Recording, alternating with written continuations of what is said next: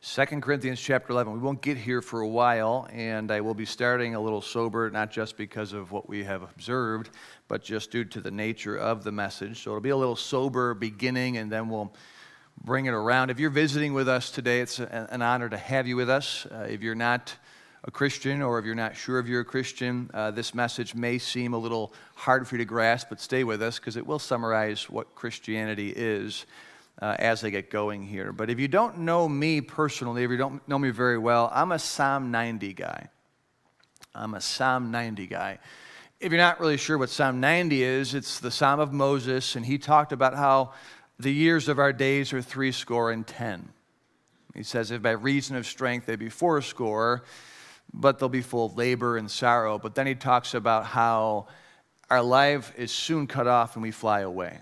He's talking about our mortality, how we are all, of course, mortal, and there is an end to our life. And Moses takes that knowledge that we all know, even though we tend to overlook it or avoid it or push it aside, and he prays, teach us to number our days, that we may apply our hearts to wisdom. Meaning, Moses said, God, help us to be more conscious of our mortality and to know that the calendar is losing days every day throughout our lifetime so that we would not waste our time, so that we would not ignore the reality that we don't have forever to do the right things. I preached a message entitled Running Out of Time just a few months ago. I am a Psalm 90 guy. Now, some people in my life don't like that, primarily my mother and my daughters.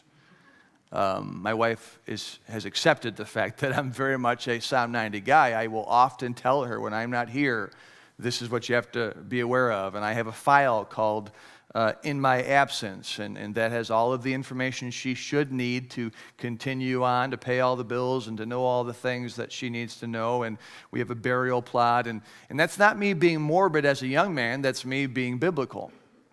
We should always set our house in order and prepare our families for our absence. And I suppose for me it's easier, given my profession, to be totally transparent with you. Many of you, of course, know that this church has suffered another loss, and I was at another graveside. And while the pallbearers were handling Nancy Kress's body with great care, my heart was heavy for the family, of course, but I stand next to a mound of dirt, which is common, of course, when you're in a cemetery. And I don't overlook that. I don't ignore it. I don't push it away. I don't deny it. That's the end of all men, no matter who we are, and that includes me. That includes you. You say, why am I mentioning that? Well, I am getting on a plane this Friday. Actually, 2 planes this Friday. And then 10 days later, 2 more planes. And I'm traveling a great distance with 29 other people from this church. We'll be gone for the next 2 Sundays. We get the privilege to go to the Holy Land. But listen, I'm not afraid of flying. I love flying. I don't think about my mortality as an imminent thing when I'm flying, but I definitely think about it when I get into a big piece of metal that goes up tens of thousands of feet in the air, piloted by, maintained by human beings who are flawed. So I think about, and I'm always amazed. I hope you are. Don't ever get used to looking up in the sky and seeing this big machine flying over you. That's amazing. I can't get a paper airplane to stay in the air a few feet off the ground for more than 10 feet, right? It's fascinating to me. And I think it one of the most amazing accomplishments of man that when a plane does crash, it is a global story for weeks. Like it shouldn't happen. I mean, it's amazing to me that all these planes every day are in the sky and never come down. It's fascinating. But anyways, when I take off, I always thank the Lord for a great ride. I often think about my children, who are the ones I'm most concerned about. I almost always fly with my wife, so she'll be with me. Now, I'm not trying to scare the family members of those who are not going to Israel with us in any way, as though I know something you don't know. But because I'm a Psalm 90 guy, I'm always conscious of that final phrase, that final statement, that final charge, that final message. I live in a populated area, so I hear ambulances and police cars often. I I am by a fire department, so I hear the siren. And when my family isn't home and I hear that, my mind instantly goes to, I hope that wasn't one of my loved ones. Now, again, I'm not a morbid person, but I'm a realistic person. And I want to make sure that whenever I leave my family or they leave me, that there is some positive message or a good atmosphere. It really helps you keep things right, by the way. And when I leave the church before a large trip, I often think about the potential of a final sermon or a possible final farewell message, which is why it's not uncommon for me on a Sunday night to say, I love you. And that should I not return, keep on keeping on. It's not me being funny. It's not me being sentimental. It's me being realistic. And because I want you to do that. I want you to keep on. I want you to keep going. So, today is a farewell message, just in case. And it's a hard message, truthfully. It's going to be very pointed. It's going to be even difficult to absorb, but should I not return from Israel because of any number of issues, whether it's travel or medical, and that can happen, right? We're not supposed to boast ourselves of tomorrow. We know not what a day may bring forth. But should this be my final message to you, I hope it will mean something for the days to come. Before we even get into 2 Corinthians chapter 11, we're going to read on the screen just a few phrases that Paul the Apostle wrote to his son Timothy in the faith. It wasn't his biological son, it was his spiritual son. And Timothy was a Psalm 90 guy also. In fact, the second letter he wrote to his son was a letter of departure. He's saying, hey, I'm ready to depart. My departure is at hand. I have fought a good fight. I have finished my course. I have kept the faith. And so I'm heading out. My life is about to end. I don't know when, but it's about to end. So here are some final things. He was preparing him in his absence. And he said these words in 2 Timothy chapter 3.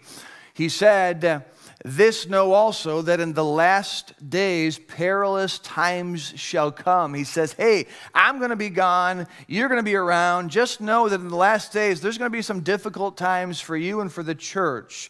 And he described people, one of which of the descriptions was that they'll be lovers of pleasures more than lovers of God. They'll have a form of godliness. They'll look religious, but they'll deny the power thereof. They won't commit entirely to their faith. He also said in verse number 6, you can see it behind me, he said, for of this sort, the people that are religious but not really devout, are they which creep into houses and lead captive silly women laden with sins. That's a fascinating phrase. I believe, based on that phrase almost alone, that we are living in the time that Paul was telling Timothy about. Perilous times. Yeah, of course, people are lovers of pleasures more than they are lovers of God, but now more than ever, women in particular are sitting on their phones and computers, and they're allowing men who are religious but not biblical come into their lives through YouTube and Facebook and TikTok and through all these other blogs and vlogs, and they're leading women astray. Verse number 7, they are ever learning and never able to come to the knowledge of the truth. And then in verse 13, he tells Timothy this. He said, but evil men and seducers, please remember that this morning, shall wax worse and worse, deceiving and being deceived. So he was warning his son of the faith, I'm not going to be here forever. You're going to have some tough times ahead as a pastor. People are going to be this way, and this is going to happen. It's not going to be very easy. He says in chapter 4, preach the word. He again says, for the time will come when they, believers, will not endure sound doctrine. But instead, he says they're going to heap to themselves teachers having itching ears. How do you do that? How do you heap yourselves teachers? Well, you get books and books and books, or you go online and get favorite authors and favorite preachers and teachers. And then in verse 4 of chapter 4, Paul tells his son in the faith that they shall turn away their ears from the truth, people who are believers, and shall be turned unto fables. Fables are not true, they're fictitious. In the first letter to Timothy, Paul says this, in verse number 1, now the Spirit speaketh expressly, that in the latter times some shall depart from the faith, look at it now, giving heed to seducing spirits and doctrines of devils. Now, don't interpret that doctrines of devils as the satanic cult and there's a satanic Bible and a satanic teaching. No, Christians don't jump into Satanism. But Christians, Paul said, by this prophecy, they will give heed to seducing spirits, meaning they're talking the same talk, but they're leading you down a different path. And the doctrines of devils, these are devils who are giving truth with fable, and people are falling for it. Seduction, spiritual seductions. And so Paul tells young Timothy in verse 7 of that chapter to refuse profane and old wives' fables. And then he says, exercise thyself rather unto godliness. And the next verse, which is still up behind me, it's fascinating to me because then he goes into bodily exercise profiteth little. Now, why would Paul be writing about going to the gym or about lifting weights, about running? We're talking about spiritual seduction, doctrines of devils, and he says, you know, be godly, that's a good exercise. And then he says, bodily exercise profiteth a little. It's almost like that was the topic of the day, the thing that everybody was aiming for, and he's like, it's got a place, but that's not what we're here for. Now, it's not the message today, but it can be. I'll just give you some food for thought. Wellness is the spirit of the day. But I'll leave that for another time. 2 Timothy 2, Paul says to Timothy again, shun profane and vain babblings, for they will increase unto more ungodliness. So it's clear that Paul, before he departs from the world, is preparing his son of the faith, Timothy, to be ready for some trying times where people will be all about knowledge, but never really get it. They'll reject the truth and they'll go to fables, and they'll be seduced. So they'll be seduced by the doctrines of devils. No church is standing up today and saying, turn in your Bible to this chapter, and we're going to talk about the doctrine of devils, and people are going to be okay with that. So it's coming in on the back end. It's coming in cloaked with something. Paul is warning Timothy of a coming wave of seducing spirits and how it would ultimately create a new breed of Christian. And today I want to essentially warn you of what I think is no longer a coming wave of seducing spirits, but a presence of seducing spirits. You and I are living in a day and age where seducing spirits are alive and well. They are no longer a future threat, they are an active threat, and they are presently active in the body of Christ. And they are creating a new form of Christianity, which I will call today Christianity 2.0, and I'll explain in just a little bit why I call it that. But may there be no mistaking, this is not a new and improved version of Christianity. Today's church is not putting out more dedicated believers than in Paul's Christianity. It is not putting out today more committed and more convicted believers than Paul did in the first century. Somebody sent me a cool meme this week, and it was, if Paul saw the church today, we'd be getting a letter. That's true.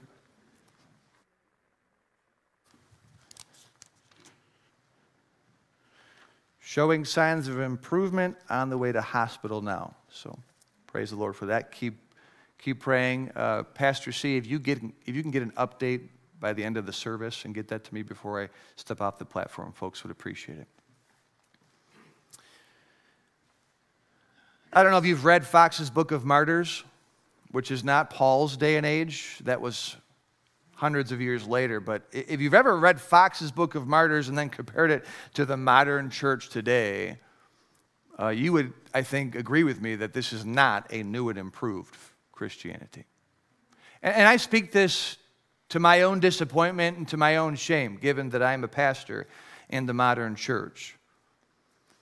But the problem with Christianity 2.0 is not that we don't love Jesus or that we don't have a passion for Christ.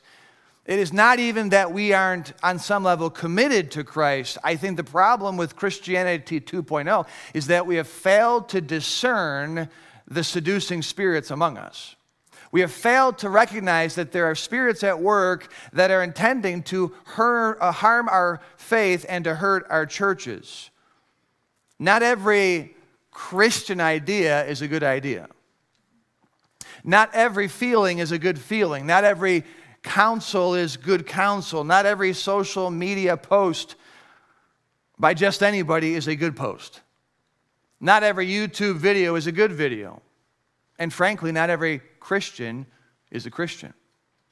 Not every internet ministry is a good ministry. John the Apostle would write these powerful words. He said, "Beloved, believe not every spirit, but try the spirits, whether they are of God, because many false prophets are gone into the world." So today I want to expose what seducing spirits are telling you and me in the church today. 2 Corinthians chapter 11, we're going to read a pretty good amount of this, so I need you to put your thinking cap on. And I know there's distractions. They're healthy distractions. I know you're praying. Please keep praying. But do your best if you can to follow with me in this passage. It's very important, and I hope you'll be blessed from it this morning. I want to open all of our eyes to what I think is happening all around us. So now Paul, the same guy who wrote to Timothy, is addressing the Corinthian church. They're a carnal church. They're a baby church. They are, they're having all kinds of issues from sexuality to doctrine. And they in particular have had false doctrine enter into the church because they've struggled with vetting, with being able to discern who's right and who's wrong.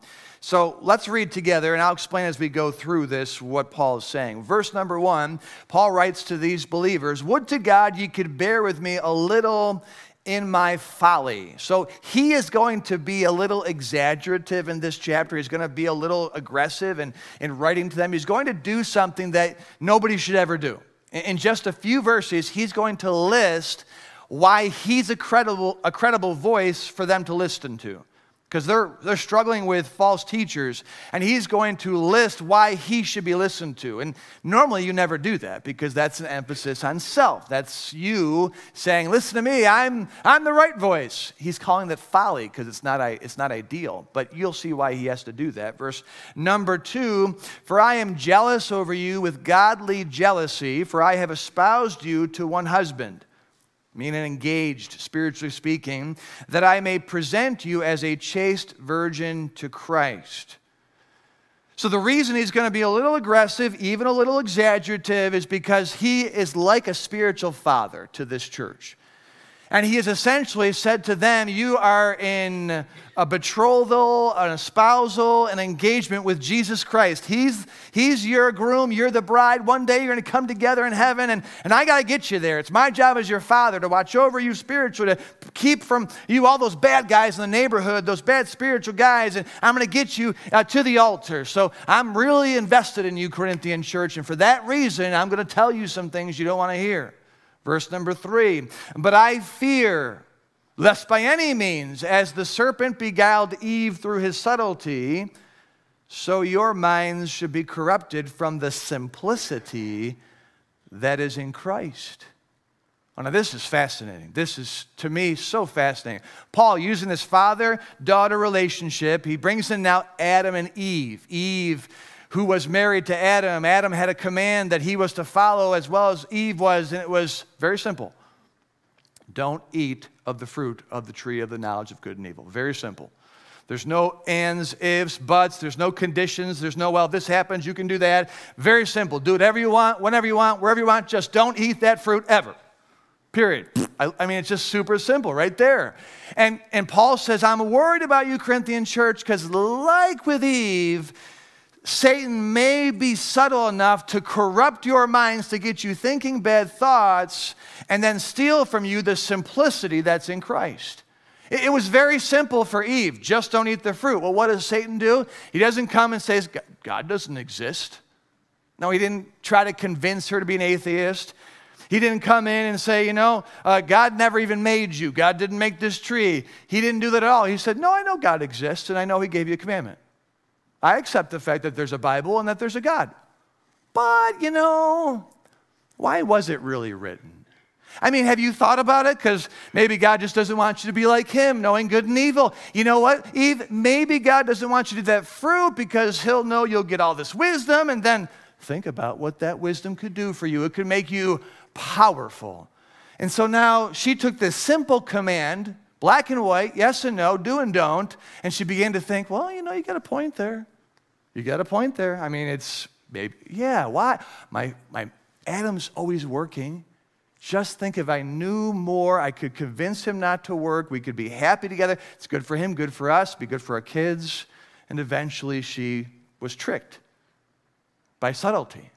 And Paul says, listen, there are false prophets and false teachers, seducing spirits who are going to trick you out of the simplicity of Christ into thinking deeper than you need to think, and then you'll get off track. Verse number 4. For if he that cometh preacheth another Jesus, whom we have not preached, or if ye receive another spirit, which ye have not received, or another gospel, which ye have not accepted, ye might well bear with him. Are you seeing what's going on here? Paul is saying that the Corinthian church is going to have people come and preach not Satan, not another religion. They're going to come and preach Jesus. Which, who doesn't love Jesus in a Christian church? They're going to come and preach the Holy Spirit. Well, who doesn't love the Holy Spirit? They're going to preach the gospel. Woo, the gospel. Well, they're just different variations of Christ. Just slightly different modifications to the Holy Spirit. Just a little adaptation of the gospel. And they would accept it. They would receive it through the subtlety of the message. And Paul says, I don't want you doing that. You see, seducing spirits speak the right language. If a woman wants to seduce a man, she doesn't come at him with language that is foreign. She uses language that seems okay. If a predator tries to seduce a child, that predator uses language that that child thinks is okay. You want some candy. That language is good for that child. And so spiritual seducing spirits will use language that we like, Jesus and gospel and spirit. Verse 23, here's where Paul gets into his folly. Are they, these false teachers, are they ministers of Christ? I speak as a fool. Ready? I am more. Meaning I'm more of a minister than they are. Now that's foolish because that sounds proud and arrogant. But he's trying to let them know that he is credible and these false teachers are not. He says, I am more. In labors, more abundant. In stripes or whippings, above measure. In prisons, more frequent. In deaths, oft. I've been pronounced dead multiple times. Have they? This is what Paul's doing, verse number 24. Of the Jews 5 times received I 40 stripes, save one. He's been whipped 195 times. Thrice was I beaten with rods. Once was I stoned. Thrice I suffered shipwreck. A night and a day I have been in the deep, in journeyings often, in perils of water, in perils of robbers, in perils by mine own countrymen, in perils by the heathen, in perils in the city, in perils in the wilderness, in perils in the sea, in perils among false brethren. My goodness, verse 27. In weariness and painfulness, in watchings often, in hunger and thirst, in fastings often, in cold and nakedness. Verse 28, besides those things that are without, besides all that has happened to my body, that which cometh upon me daily, the care of all the churches. Meaning I have cared for these churches. I've bore the burdens of these people, of these churches, the stress, the sorrow of losses, and the sorrow of spiritual failures, and all these physical things happen to me, and yes, all these emotional and spiritual things happen to me. And he's saying to the Corinthian church, none of your false prophets, none of your internet preachers, none of your books that you're reading, those people haven't gone through what I've gone through because they don't have the real deal. They have seducing spirits. I'm the real deal. Listen to me. That's what he's kind of saying. Paul was very concerned that the Corinthian church was going to give heed to seducing spirits who come in the form of people. And in pointing out his credentials, he revealed what true Christianity is. And this is what we need to get now. True Christianity isn't easy. True Christianity isn't always fun. True Christianity isn't about us. This is true Christianity boiled down. Oh, we got ahead of ourselves. There we go. This is true Christianity. If you're not a Christian today and you want to know what Christianity is all about, this is what it's supposed to be. Verse 26, Jesus says in Luke 14, if any man come to me and hate not his father and mother and wife and children and brethren and sisters, yea, and his own life also, he cannot be my disciple. So when you come to be a Christian, we actually ask you to hate your father and mother. No, we don't. In a parallel passage, Jesus says, no one can love his father or mother, brethren or sisters more than me. So Jesus is saying, if you're in Christianity, I've got to be the most important person to you, hands down. It can't be close. You can't love your wife, your husband, your mother, your father, your brother, sister, your children, anything close to the way you love me. That bothers some of us. Jesus would go on to say in that sermon, and whosoever doth not bear his cross and come after me cannot be my disciple. Meaning if you don't deny yourself and put yourself way down the list, you can't be a part of it. So you have to forsake in many ways your emotional strings to family, your dependence on the flesh. And then he goes on in verse 33 to say, likewise, whosoever he be of you that forsaketh not all that he hath, he cannot be my disciple. So family, flesh, furnishings, all beneath Christ for it to be true Christianity.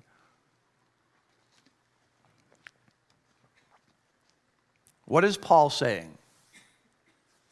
Please, please get this. He is saying it's not that complicated. Christianity isn't about our well-being. It is about Jesus Christ.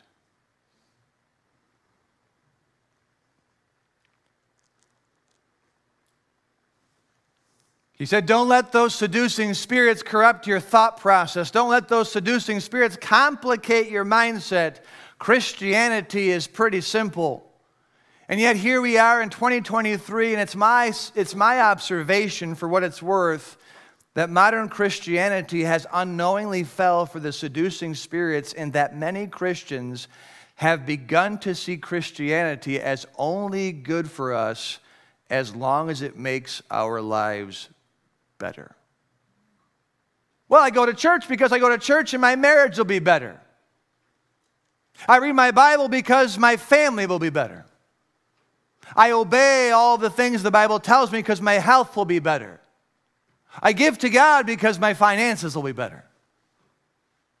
But when I put that next to Paul the Apostle, who talked about perils of perils of perils of perils of perils of perils, you know, fastings often, nakedness, and whippings, and beaten, and pronounced dead. And I just don't see how Paul's well-being got any better because of Christianity. And yet he did not in any way back off of the call to serve Christ for his life. Look at 2 Corinthians chapter 12, one chapter over, very quickly with me, if you would, please. I need to move rather quickly. But he continues this idea to the Corinthian church that I'm a credible voice. Please listen to me. He said, I went to the third heaven. I was in front of God somehow, some way. I don't get it, but he gave me revelations and he gave me information to share with you. And because of that information, God gave me an illness, a thorn in the flesh to humble me. Verse number 7, and lest I should be exalted above measure through the abundance of the revelations, there was given to me a thorn in the flesh, the messenger of Satan to buffet me, lest I should be exalted above measure. He said, I begged God in verse 8 3 times to take it from me, but God said, no way, Jose. Verse number 9, he said unto me, my grace is sufficient for thee, for my strength is made perfect in weakness.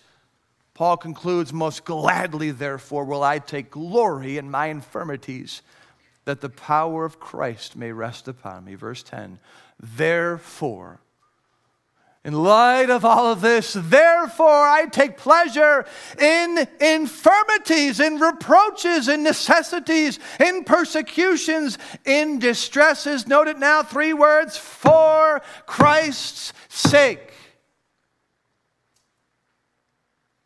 Please do not listen to the seducing spirits of our day and age Christianity is about Christ, not us.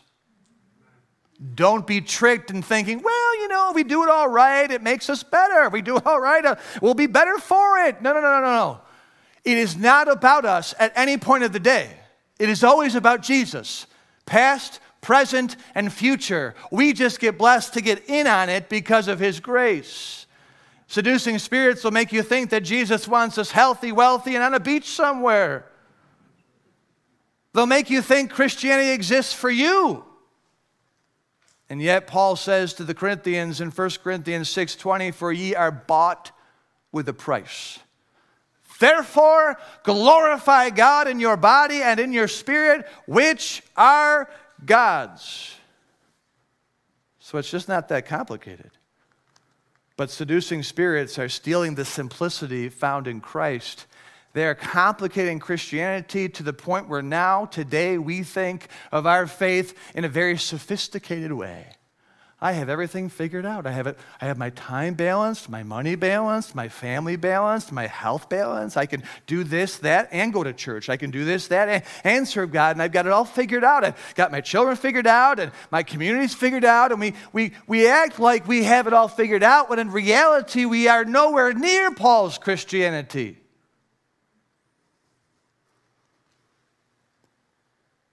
Christianity 1.0 was about how we can serve Jesus, where Christianity 2.0 is about how Jesus can serve us. Ever get an app or a Windows update that does it automatically and you just beg to go back to the previous version? And you'll do anything to go back, but you can't? That's Christianity 2.0. We have to somehow get back to Christianity 1.0. I've called it Christianity 2.0 because you probably already could see it. But seducing spirits of our age will use a particular word to get you overthinking Christianity. They'll use a three-letter word to corrupt our minds from the simplicity of Jesus. A three-letter word that will get us thinking about us and the benefit we're supposed to get from Christianity, just like Satan did in the garden. You realize that commandment had nothing to do with Eve's well-being, had everything to do with her obedience to God. And Satan was able to trick her into thinking it could benefit her somehow, some way. Seducing spirits are doing the very same thing with Christianity. But the three-letter word that they are using, and it's a simple word, it's two. What do I mean by that? Let me give you 7 points. Do not be alarmed. They're not 7 points. They're 7 statements. But a seducing spirit might say to you, the archaic Bible is just too difficult to read. Would God ever say that? Would the Holy Spirit ever say that? Would Paul the Apostle ever say that?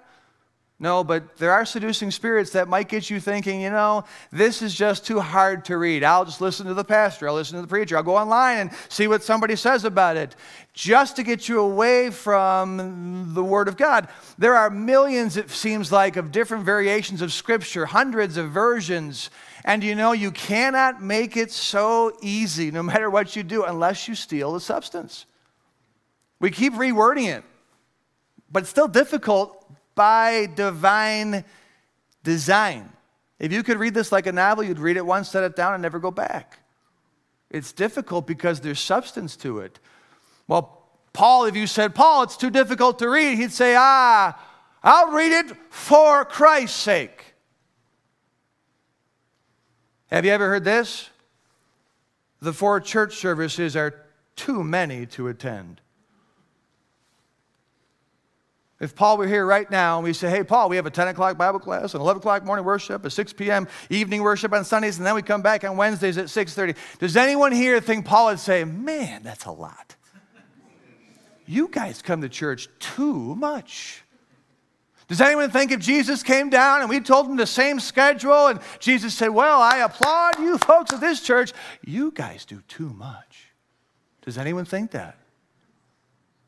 Hebrews chapter 10, verse number 25 says, forsake not the assembling of yourselves together as the manner of some is. He went on to say, so much the more you need to get together as you see the day approaching when seducing spirits are saying, skip church, don't go to church, don't go to as many services. It's just too many to attend.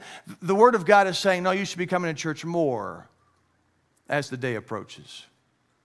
You say, well, it's a lot. Yeah. For Christ's sake. Ever hear a whisper in your ear? The extra church ministries are too busy to embrace. Church shouldn't dominate our lives. I mean, it should be a part of our lives, but it shouldn't dominate our lives. Christianity 1.0, and I read, and they, continuing daily with one accord in the temple, and breaking bread from house to house, did eat their bread with gladness and singleness of heart, praising God and having favor with all the people. And the Lord added to the church daily such as should be saved. Yeah, if it's about us, we absolutely have to do a better job of balancing our time, no question. But if it's about Christ, for Christ's sake. I'd rather come to church every day and serve Him than be whipped 195 times. We have it easy peasy. Don't read into this too much. I'm a Psalm 90 guy, meaning this may be my final message. And I want to prepare you for the next preacher who will be more ambitious than I will, who will lead you more courageously than I will lead you. But you'll be tempted to say the ambitious preacher is too demanding to follow.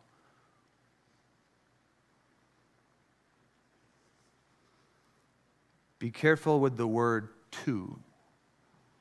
I don't think it belongs in the same conversation as it pertains to our service and worship to Jesus Christ. You might hear a seducing spirit online or in a book or in your ears say the 10% tithe is too much to give. Maybe it is. You don't have to do it. I'm not here to tell you you need to do any of these things. I'm just trying to expose to you the things that you might hear or have already heard that are not coming from heaven. They're not coming from Paul the Apostle. They're not coming from Jesus Christ. If you told Paul, I give 10% of my paycheck to God, he would say, that's it? If you whined to Paul and said, I got to give God 10%, he'd say, you keep the 90%, man. Jesus gave it all. But seducing spirits want you to think that a little more through. Like, boy, just think what I could do with more money. I could bless my family. I wouldn't have to work so much. Then I could be around and my wife would be happy and our kids would get vacations more often and we'd raise good kids because I'd have a relationship with them. And those sound good and a lot of that is good. Seducing spirits give you another Jesus, another spirit, another gospel. Why do we give no matter how much we give, no matter when we give? For Christ's sake. Maybe you've thought this or heard this or discussed it with other people, but that cliquey congregation, and it is, they all are, don't be fooled, it's too judgmental to love. When Jesus said, love one another, it was simple.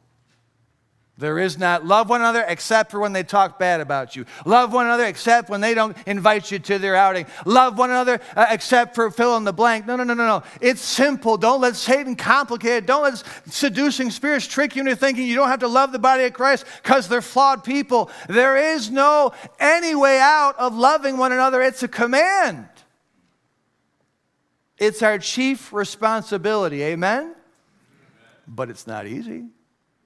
So why do we do it? Why do we put up with each other for years and years and years? Are you ready? For Christ's sake! I mean, isn't He worth it? Number 7. The perfect will of God is just too hard to accept. God says to you He wants you to be single. Or God says to you He wants you to get married. Equally can be difficult. Or God says to you, I want you to stay put right where you are, but it's a blue state. And God says, yeah, stay right there. I want you to stay in that church, but you don't know who's there. It's too hard. The seducing spirits will say, there's a way out of this. You can do still the right thing in a different place. When God just says, follow me, follow me. And sometimes it's very hard, but it's never, and it should never be too hard because of Christ. Now I'm almost done, so sit tight for 2 more seconds.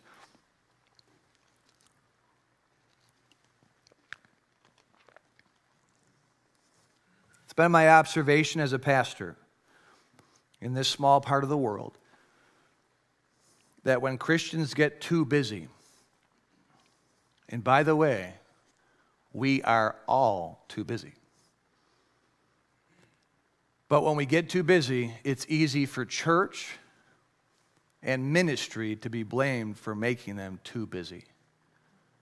Not working all the extra overtime. Not working a second job. Not having a big, beautiful house that requires a lot of time to maintain. Not having a fleet of cars and toys to maintain. Not having excessive family activities. What I'm saying, and none of those are wrong, by the way. But why do we default to, when we're too busy, it's the church?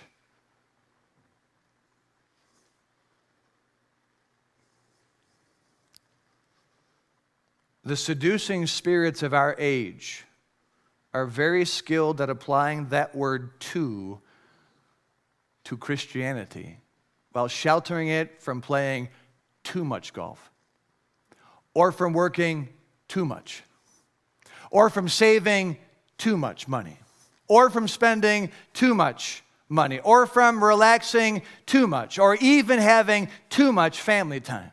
I know that sounds like it's a bad statement to make, but can it ever be too much for Christ? Right now in our midst, I'm certain that people are thinking somewhere along the lines, man, he is being too hard, or at least too unreasonable. I'm a Psalm 90 guy. I may be gone, but I want you to be aware of what you're up against. Try the spirits. John said, beloved, believe not every spirit, but try the spirits whether they are of God. I've looked through my concordance. Paul never used the word to temper anyone's service to Jesus Christ. For Paul, you couldn't give enough time to Christ.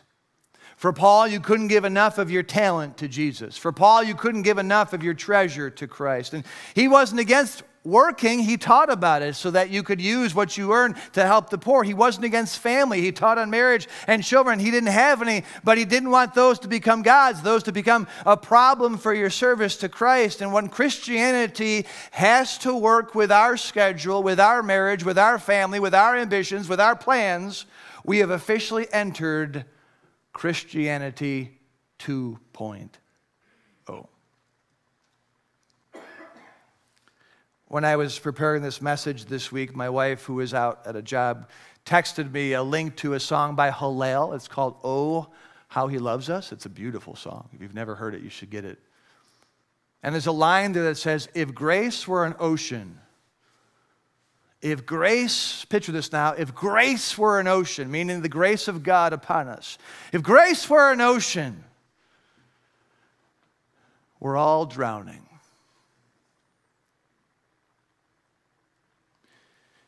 This old rugged cross, when we put this at the front of our lives,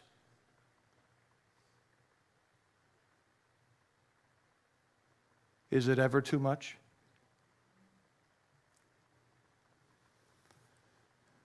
Will any of us be ashamed when we stand before God because we gave too many of our hours to the Scriptures, too many of our hours to the service of Christ, too many hours of our service to Him through the local church, too many of our hours worshiping Him? Or may we look at the lives we lived and determine, wow, Let me just back up and be personal. People will often say to me, PK, you're too busy, you're too busy, you're going to burn out. Listen, I get my time. I watched all the Bills games this year. Now, I know it's kind of comic. I didn't watch the one I was in California. I really suffered for Jesus, went to a conference. But I found time to watch the Bills games, which is fine.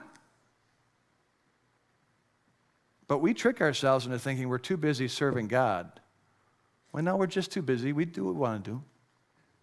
We find time to go hunting when it's hunting season. We go find time to go shopping when we want to buy something. We find time to watch our shows when we want to watch them. That's all fine. What am I saying? Just shut the door on the seducing spirits when they say church is too much, God is too much, Jesus is asking too much. Shut the door. Paul said, for Christ's sake. For Christ's sake, I'd rather have infirmities. I'd rather have illnesses. For Christ's sake, I'd rather be imprisoned. Why? Because Jesus died for him. Jesus bore his sin and his shame for him. Jesus gave his life for Paul. Paul could never give back to Jesus what Jesus gave to Paul. We have but one life to live, to give back to Christ. May it never be too much for us all till the Lord tarries. Let's stand.